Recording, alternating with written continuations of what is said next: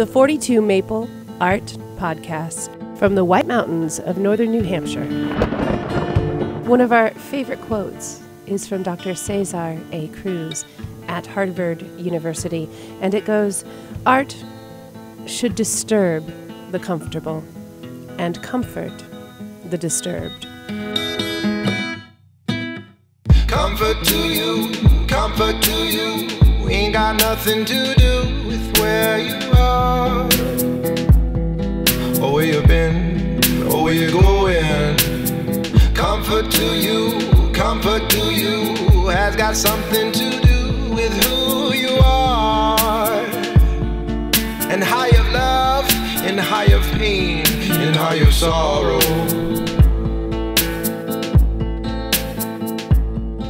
Until you know that who you are ain't too far from the truth. So On episode 1 of the 42 Maple Art Podcast, we're going to sit down and have a conversation with New Hampshire artist Trissa Tilson. She is an illustrative artist and a tattoo artist, and she currently has a show on display in the month of January 2018 in the gallery at 42 Maple, and the show is called Kevin, but you would never find a portrait of anybody called Kevin in the actual gallery right now.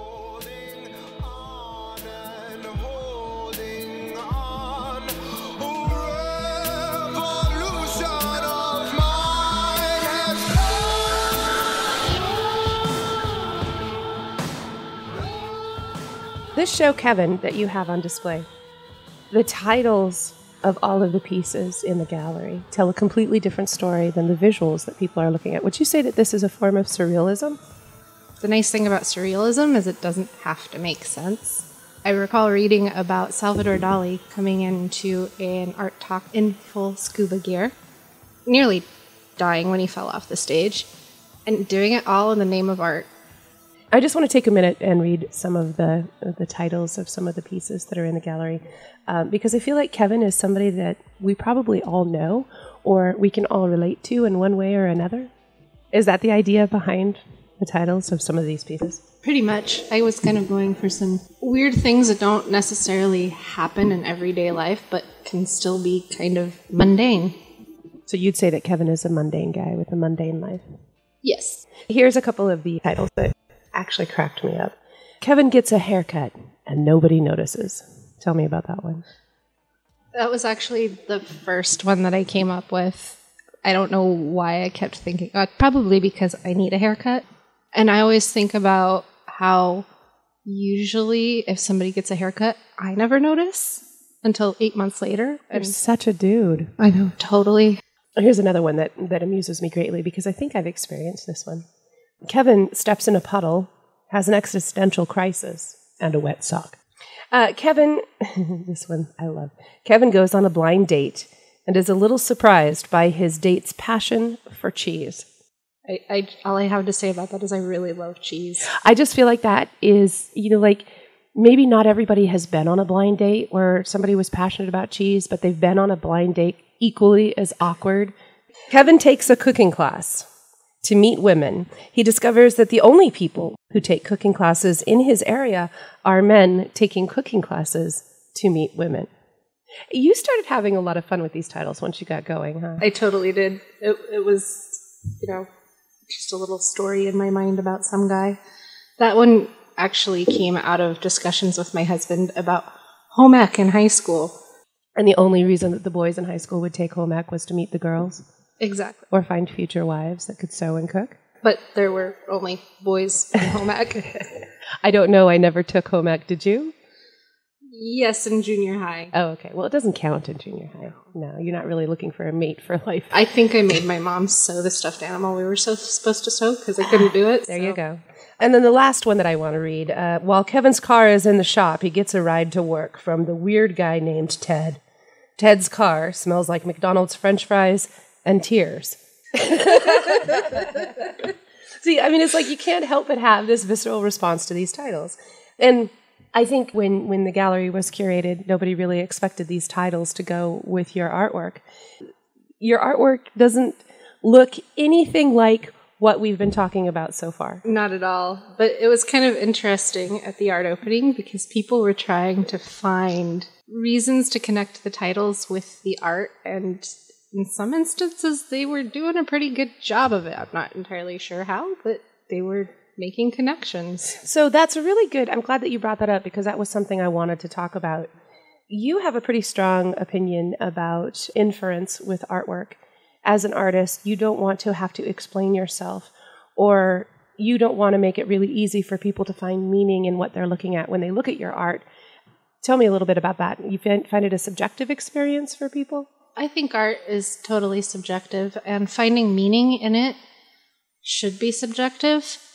I do have paintings that I have done that have meaning to me, but that meaning to me is a very personal thing. It usually has to do with moods or states of mind that I'm in at the time. And it might not be the same for other people because they're not in the same headspace as I am. So I like for people to find their own stories in my art. Well, I would certainly say that you gave people a challenge at your art opening with trying to find a Kevin in your pieces of work.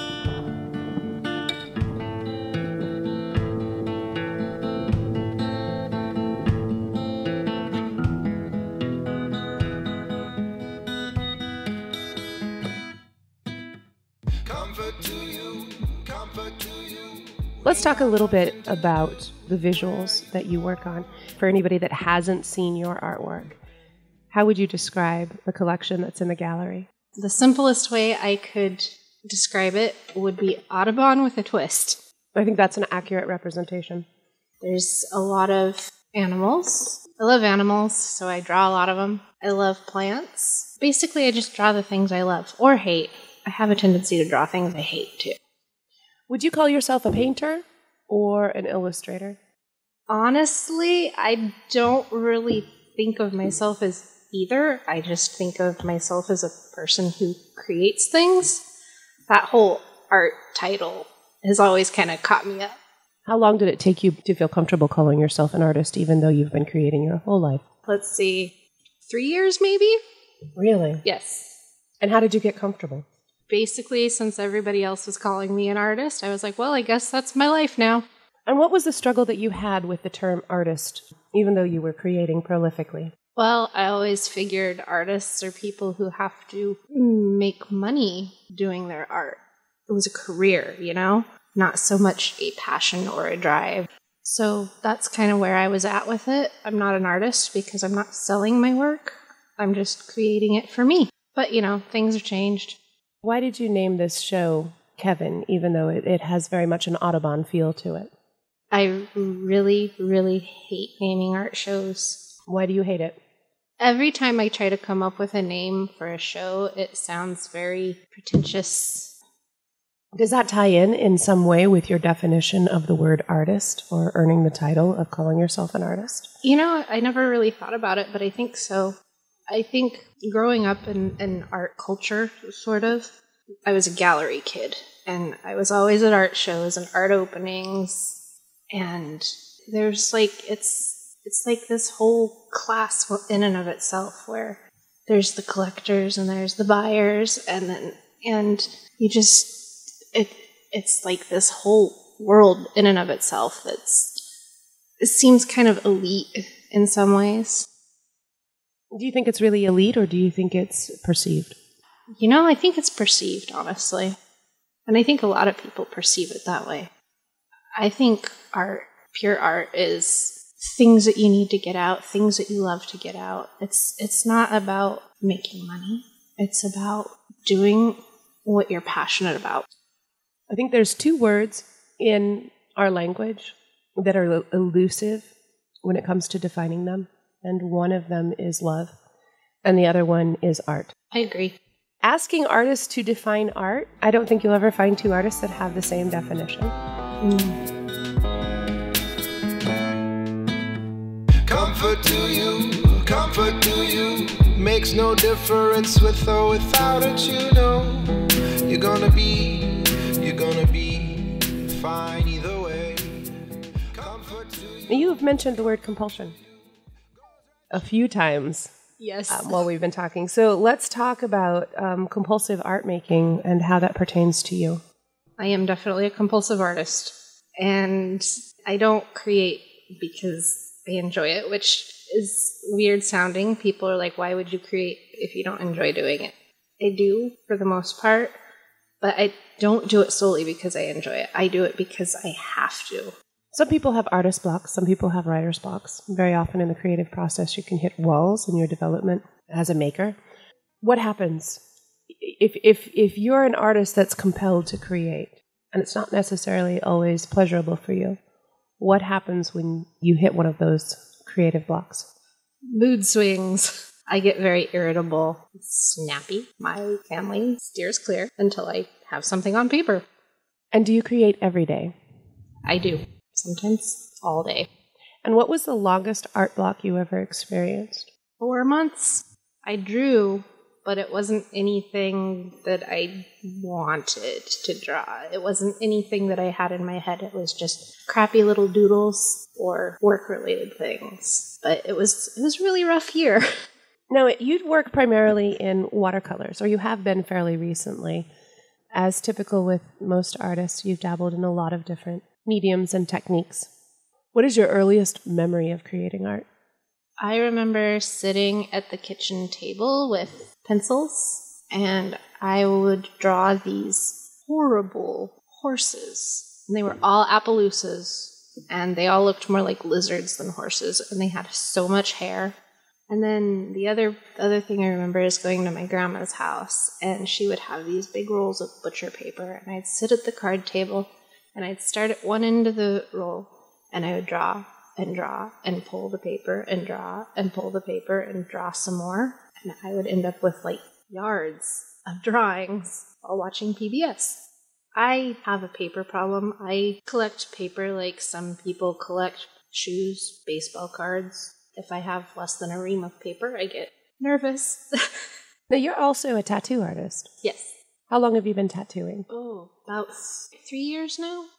And what do you think, or how would you describe, if there are any similarities between illustrating in 2 dimensions and tattooing on people? There's some similarities. Just like any other sort of medium, it's got a learning curve to it. It took me a while to get over the no eraser, it's permanent thing, but I think that's actually helped me in my artistic career as well. I'm a lot less nervous with just putting stuff down on paper now. I'll just go for it, which is kind of the attitude you kind of need to have with tattooing too. Otherwise, you're going to make your clients nervous. Are you given a lot of opportunities to create original artwork tattoos where it may not be true to form with the illustrative work that you do in watercolors and microns, but still, if somebody says, hey, I want a bird, and you then have a certain amount of creative license to hand draw whatever kind of bird you want? Or, what is the ratio of people that are bringing in Flash to somebody that has some faith in you as an artist? I'd say it's probably about 50-50, honestly, if it's not like my particular style. I do have quite a few clients who come in and want something drawn up, which is nice. We do get our fair share of people who like to pick their stuff off the internet, and that's great, but I really, really like to be able to draw stuff. And the longer I have a client, the more likely they are to have me hand draw something for them, which is great. So you do have a few pieces of original Trissa Tilson artwork floating around on people's bodies on the planet right now. Yes. And are they like your illustrations in the gallery, where it's a fusion of the beautiful and the macabre? Yes. I have one that was actually, when I apprenticed, it was a painting that I had up on my wall of a skull with some flowers and a little bit of fur and a little bit of guts. And the lady that I was practicing on asked if I would be willing to do that. And so I did. And she's walking around with that, and it's awesome. I have another one. The lady said that she wanted something in my style. And she liked cats, and she liked skulls, and she liked flowers. So she got a cat with human hands, of course, and wings, and I think maybe an extra eye. And it's perched on a bunch of skulls, and there's flowers scattered about. So, those are really exciting to do. Because they're original? Yes, because that's the stuff I love to do. So walk on down that avenue to desolate and dangerous truth where comfort cries in captured calm. Let's talk a little bit about your particular style of illustrative artwork. You work in micron pens with watercolor, and you're working in what, like 18 by 24? Anywhere between 9 by 12 and 18 by 24. And you are fusing, so for anybody who hasn't seen your art, would you say that this is an accurate description? It's like Audubon meets death. Yeah. So it's very much very detailed, illustrative, like something you would see in botanical books, but there's very often animals that are exploding with their entrails coming out and honeybees buzzing around them. And so definitely a very distinct balance between the beautiful and the macabre. Yes. And how do people react to that? You know, for the most part, I actually get pretty positive feedback. There are people who don't really know what to make of it. And then there's a few people who have just been kind of like, wow, you're kind of sick. How does that make you feel? Honestly, I don't really care. And does this go back to the fact that you make art for yourself? Exactly. And not for anyone else? You know, I make it for me, and at the end of the day, I'm the one who has to be happy with it or willing to put it up. Why are you compelled to put elements of death into your work in such a prevalent way? Probably because they had a very, very early understanding of death as a child, and it's kind of always influenced me as a person. How you see the world? Yeah. And what were those early experiences with death? Well, my dad was the caretaker of a cemetery. We grew up in cemetery grounds. I'm pretty sure the house we lived in probably had bodies buried under it.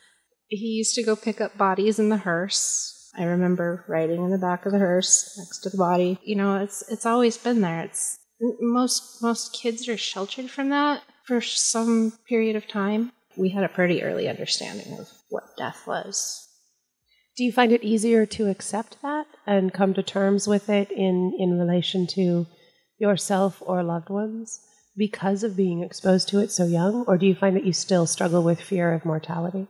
Personally, I don't have fear of mortality. I mean, that's something that just has to happen at some point. It doesn't make it any easier when it's a loved one. I still have a hard time with that, which, you know, makes me human. So you have a pretty practical understanding of the life-death cycle, would you say? Yeah.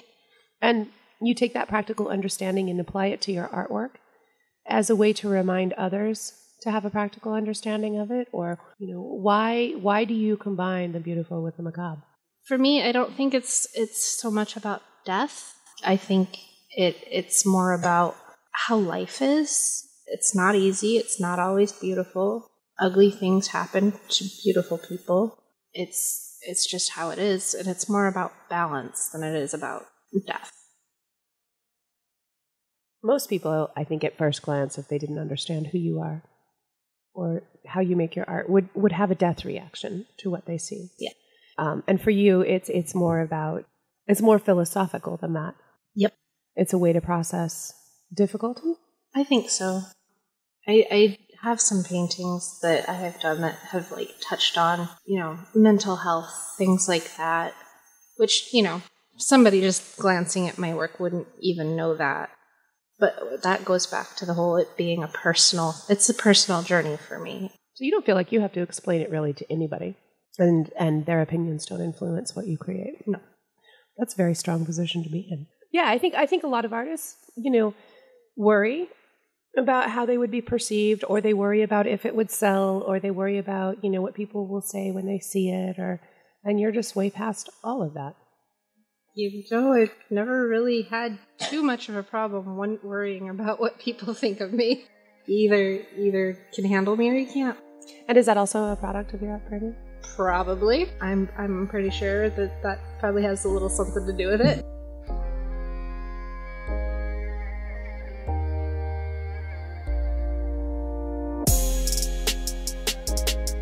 Name some of your favorite artists. Salvador Dali, H.R. Giger. There's a Dutch painter, Weenix. He did the Vanitas type paintings with the beautiful flowers and fruits and, of course, dead things. What is Vanitas for people who don't know? Those are they're like really dark backdrops, still lifes, and the still lifes, they just glow like the flowers and the fruits. They're just absolutely colors. It made me kind of want to start learning oil painting. Is one of those things. Is that something that you're starting to explore now? Oil painting? Yes. You've tried it before. Oh yeah. And you were frustrated by it. Yes. Why? I'm a instant gratification kind of person. If I don't do well the first time around, I will quit. At least for a little while. I had a hard time with the slowness of it and the patience. And I think now that I've had kids, I have a little more patience to deal with oil paints. Yeah, kids will definitely give you patience. Some people would say that your artwork is similar to Lauren Marks. We're very similar. Very similar. There are differences, though, for anybody who knows her work. That would be the best way to get some idea about what yours looks like if they haven't seen yours before. Yes. Very, very detailed, very line-based illustrative watercolors. Yeah, I'm a big fan of hers.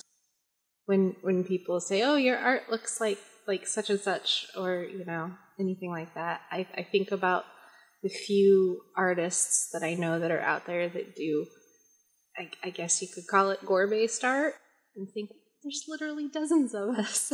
So what else influenced your attraction to gore-based art, besides growing up in a cemetery with a lot of death in your life? Steady stream of 80s horror movies, probably. You were a brave child watching horror movies while living in a cemetery. The only ones I ever had a problem with were zombie movies for obvious reasons. Obvious reasons, yes. That makes sense. You started as a small child, always drawing. Do you think you were reflecting your world back to itself, or do you think that you were finding a way to communicate? Yeah, I think I was probably finding a way to communicate. I'm very bad at communicating, and like I said before, I do express emotion through my art. Disguised as it may be, I definitely do that. So how many of your pieces, like you have maybe 25 pieces in the gallery right now, all named for Kevin, but having nothing to do with anyone named Kevin. And all of these pieces are flora and fauna, with the macabre and the beautiful, all very rich, color-saturated, detailed pieces. How many of those are autobiographical and have special meaning to you? I can think of at least 3 off the top of my head. 2 are self-portraits, which I know sounds really weird, but they are. Would you say they're a self-portrait of your emotions? Yes. And it's funny because the actual titles of those pieces is My Own Worst Enemy. Actually, I can think of another one that's out there. I have a few that aren't hanging up currently that are autobiographical as well. And would you say that some of your artwork is inspired by mythology? Yes. Let's talk about that a little bit. What kind of mythologies are you inspired by, or what particular cultures? I'm really big into Greek mythology. I always have been. I like Norse mythology. Welsh mythology is pretty cool too. But mostly I'm always drawn back to Greek mythology. It's very grand and romantic and tragic all at the same time. I think maybe that's why it speaks to me, is because it's very similar to how I feel about my artwork, actually. So describe how you feel about your artwork, since you brought that up. On a personal level, most of my pieces I actually hate. Really? Yes. That surprises me. I think it's probably just because I spend so many hours staring at them that I get sick of them. Oh, okay. So it's not so much that you hate them because you're not pleased with how they've turned out, that you're just more tired of looking at them. Oh, no, I definitely have some like that, too. Really? Yeah. It's kind of one of those things. I'm very, very particular about how I want things to look when I do a piece. And sometimes they don't turn out the way I want. And sometimes I do the same drawing 4 or 5 times until it's the way I want.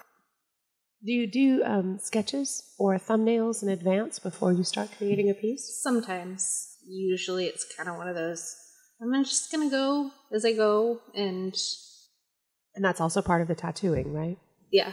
But I've never really been really big on sketching out my ideas. I try, and it just my pieces they kind of grow.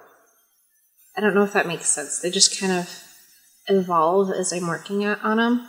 So honestly, if I have to start a piece over, just because I think, if I add this piece here, or if this flows just slightly, it's not really a big deal to me, because it's just a little bit closer to that vision I have in my head.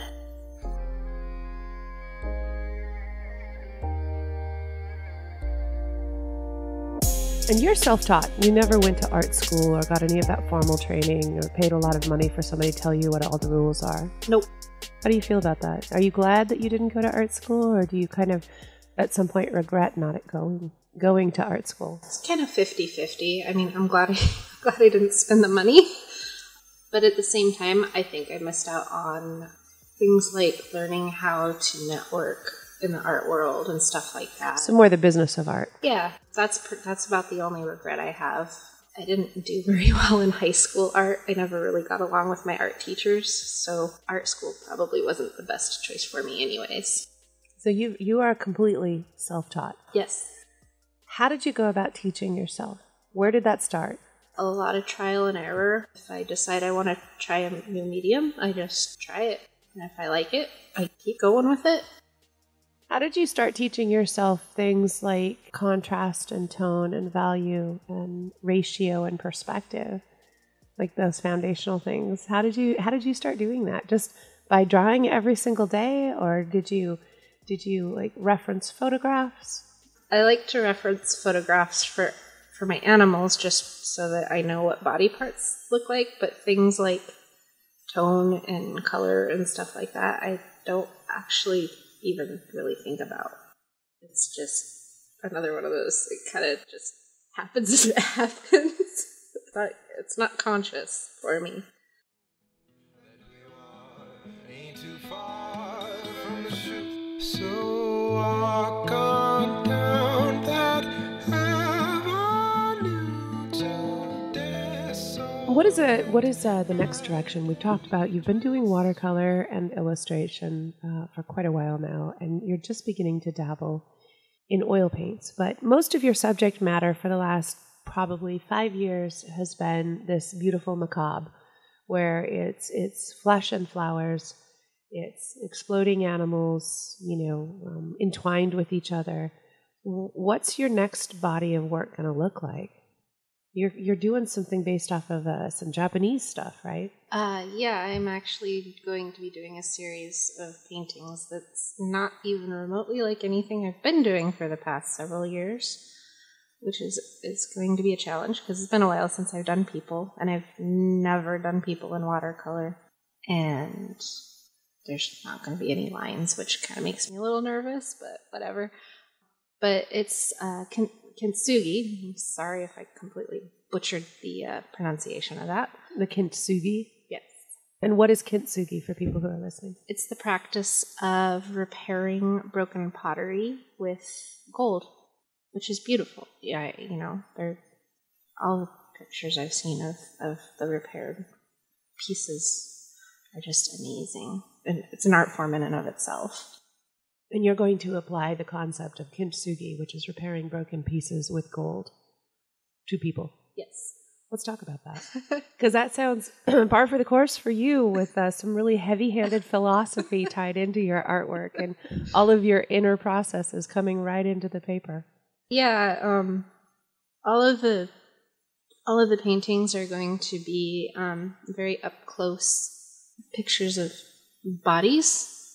I don't really know how else to describe it, but people interacting with each other, yes, or it's all individual broken people. No, physical interaction between people, and then throughout is going to be threads of gold leaf. So you've done one. Yes. Describe that one. It's a small painting of very up close of two lips, two people's lips. People kissing. Yes. Well, I guess that's kissing. One's kind of biting. Okay. But Passionate couple. yes. But there's no definition of the couple. Like, it just zoomed in of their lips. Yeah, it's pretty much just lips and teeth and maybe a little bit of chin and nose. Some people making out. So, but then they have all this gold crack going through them. Yes. So that says something pretty profound. I mean, having talked to you and knowing how philosophical your artwork can get, there's a lot of profundity in this, where you're talking about broken people coming together and interacting in physical ways. And then you're laying all those lines of broken pieces right there into the artwork through kintsugi. And are you using gold leaf to do this? Metal leaf. Yeah, gold leaf is probably quite expensive. It's a little expensive. So let's talk about the philosophy of that, of broken people and repairing patches and stitching it all back together with a little bit of sparkle. Well, I guess it kind of like goes back to that whole life's hard and it's rough and it's not always pretty and shit happens. And we get broken along the way. Everybody does. And I think when two people come together, they can kind of, repair each other. Not necessarily making out, but human interaction is a very important part of who we are as a species. We do a lot of interacting. That's changed in the last, 10, 20 years? Oh, yes. Definitely has. So do you think that you're trying to, in some way, address modern day life with technology and how that impacts people's ability to connect? Well, maybe a little bit. A lot of the times I'll go out and I'll see people standing next to each other and they're just staring down at their phones or their tablets or whatever. They're obviously somewhere together, but they're not together. They're not even interacting with each other. I mean, maybe they are. Maybe they're texting each other, but it's not real interaction. Do you feel like that's a detriment to us as a species? I think so. I mean, what do they tell you is really, really important when you come home with a newborn child? Contact. I've seen those videos online where they have the babies and they're not interacting with them, and you can see how it affects the baby. They wither away. Exactly. And I think that happens to us when we don't interact. And it's weird because we can be around people and connected to people, but we're also lonely. Do you think technology has made us more lonely? I think so. I mean, we're connected and all at once. I mean, I can talk to people all day long for days and still never leave my house. Which is probably nice in some ways. Oh, yeah. Like Pantsless Friday or, when you don't really want to get out there. Exactly. But at the same time, even as an introvert, I'll start feeling it. Like, I'll get restless. And then, when my husband comes home from work, I'm like, yay, a person, So no matter how introverted you may be, you still need human connection. Oh, yeah. Yeah. Huh.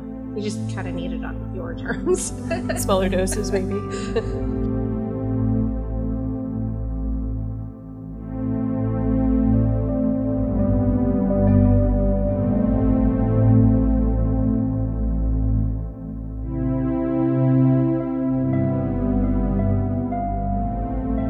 You did a series of old men. Like, this kintsugi series that you're about to start is completely unlike anything people have been seeing from you in recent times with the flesh and flowers and the beautiful macabre.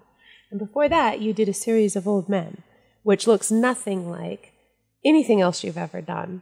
Normally, as an artist progresses, they kind of get this style or this canon, where you've done enough work and somebody can look at like 5 pieces and know which ones belong to you.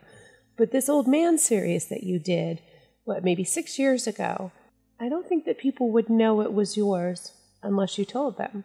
No, I'm like the queen of 180s when it comes to art. Why is that?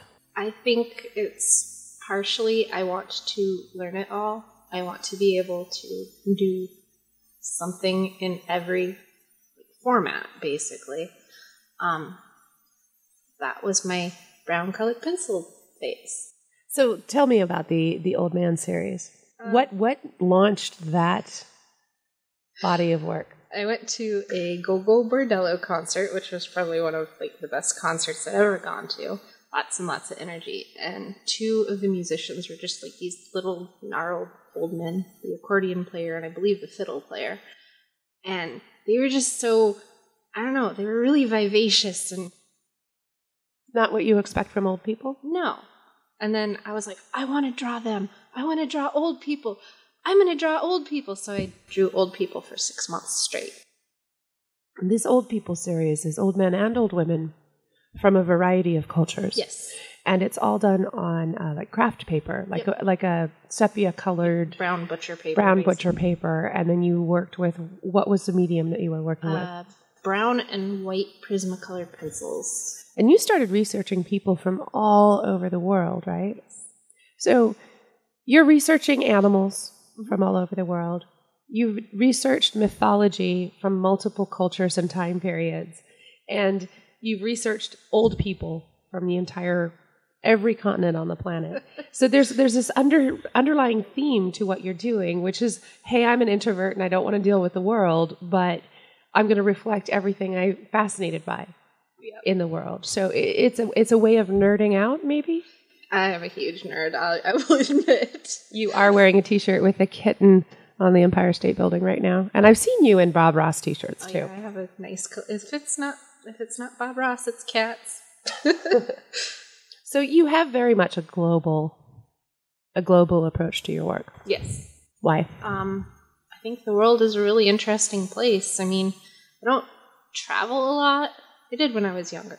But I think it goes back to the introvertedness. I don't really like traveling, but I like to see what the world has to offer, which is one of the really nice things about the internet and the way that the world is today. I have that all at the touch of my fingers. So would it be fair to say that you have a love-hate relationship with technology? Yes. I think that's common for most of us. I think so. That have technology in our daily lives. It's convenient, but it's isolating. Exactly.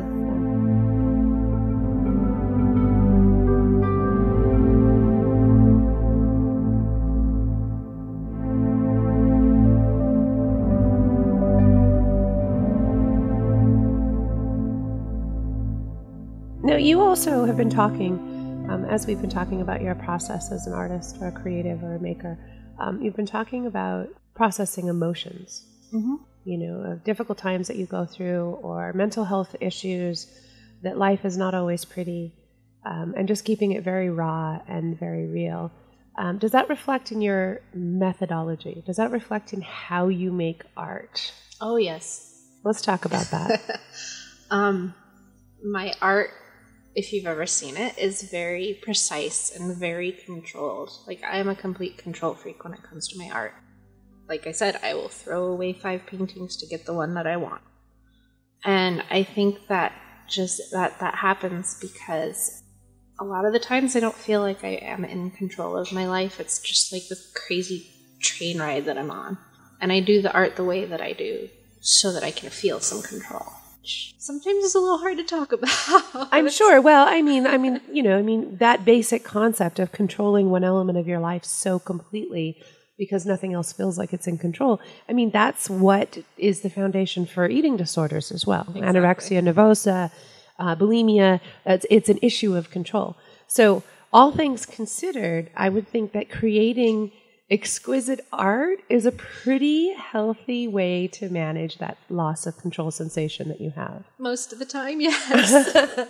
Sometimes not so much. So when is it not? I have a tendency to forget to eat. I will work for 12 hours straight without much of a break.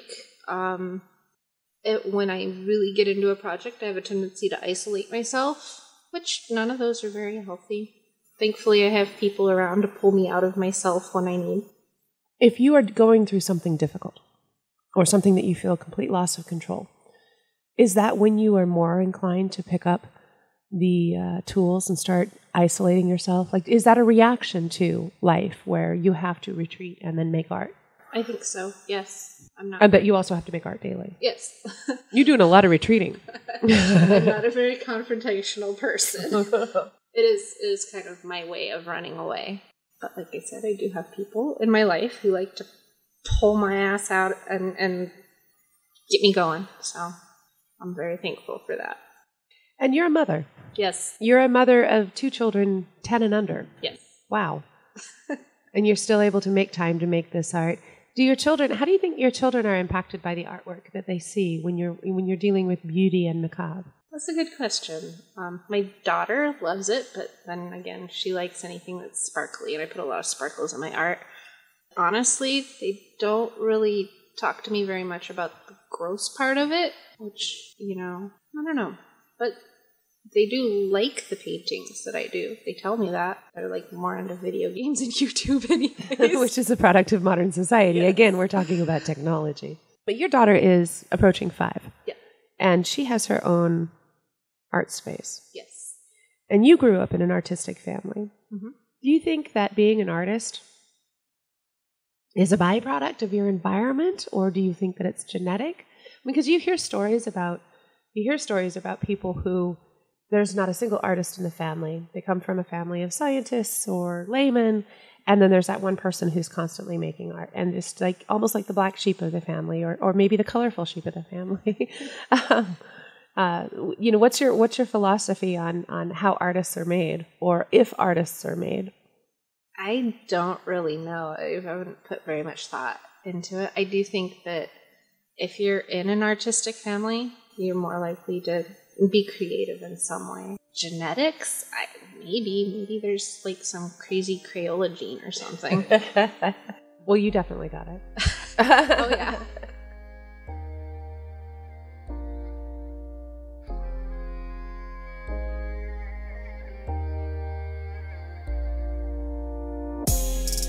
Are you inspired, by the fact that there are other artists out there who are embracing the darker side of the human experience? I am. I've always been a fan of vulture culture anyways. What's vulture culture? People who collect taxidermy or do taxidermy or skulls or oddities. Do you think that's a byproduct of being in an artistic family, or is it a byproduct of growing up in a cemetery, or do you think it's some like weird combination of all of the above? Yeah, a little from column A, a little from column B. What's behind door number 1? Exactly. What's behind door number 2? Yeah. Yeah, I think, a lot of the times as an artist, we strive to be unique and not like anybody else. Do you think that's part of, is that part of the elitism that's attached to the artistic world, or do you think it's ego-driven? Like, what do you think that's about? I think that's more like ego-driven. Yeah. I've met some artists who are very ego-driven. They have very healthy egos. Oh, yeah. More so in the tattoo industry than in the painting world. Based on what you see on television about, the tattoo world, is like, it seems to be this preconceived idea that you've got to have this cocky attitude of this big ego of being the best on the block in order to make it in the tattoo world. As a tattoo artist, what's your take on that? I think that a lot of people go into it thinking it's a rock star lifestyle. It is so far from the truth. And honestly, in my opinion, a little bit of humility goes a really long way.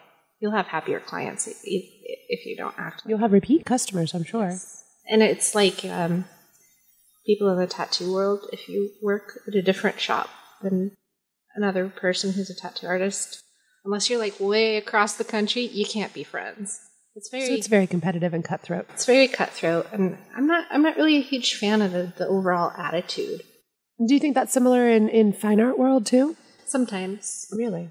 And so do you find, because it's so competitive, more so than maybe like an office jockey job in both tattoo world and art world, because it's so competitive, do you ever find that there's a huge offset between somebody's ego and their skill set? Sometimes. Sometimes people's shoes are a little bigger than their feet, right? Mm.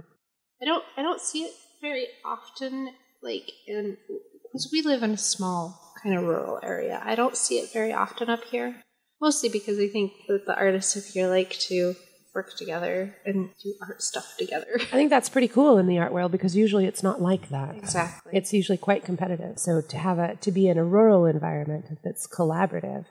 And also, you're not doing safe art, Very often when you're in rural environments, people like safe things. They like to be in a safe part of the country where there's no urban city stuff or taxis or overwhelming overstimulus, So these people in very often, and maybe this is just a blanket statement, like the rural life because it's predictable and safe. And then you pop up and you live the rural life, but your art is far from predictable and far from safe.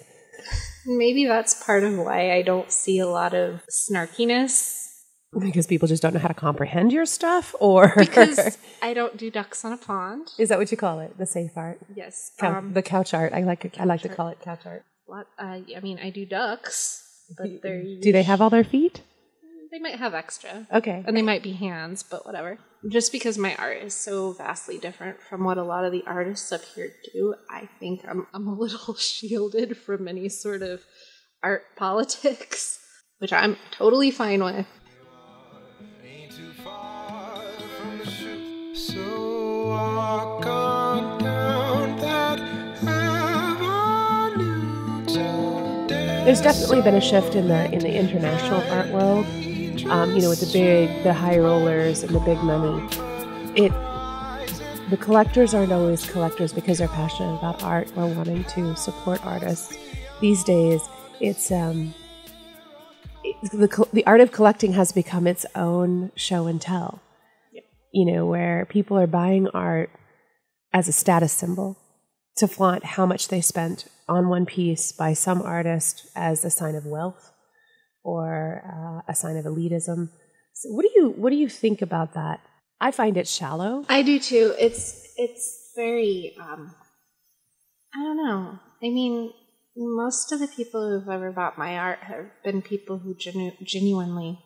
I'm going to say all the people who've bought my art have been people who genuinely want it for the sake of having it.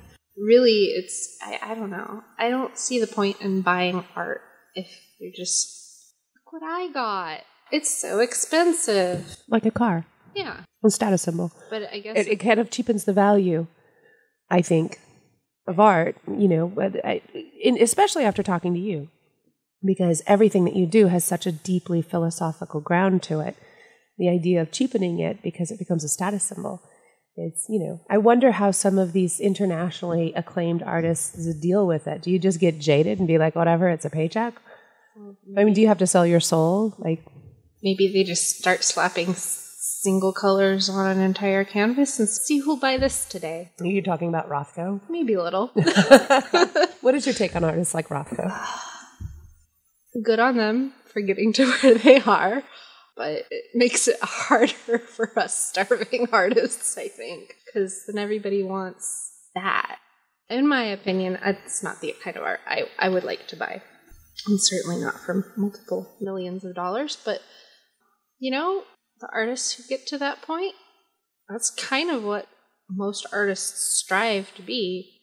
Well, here's a question for you.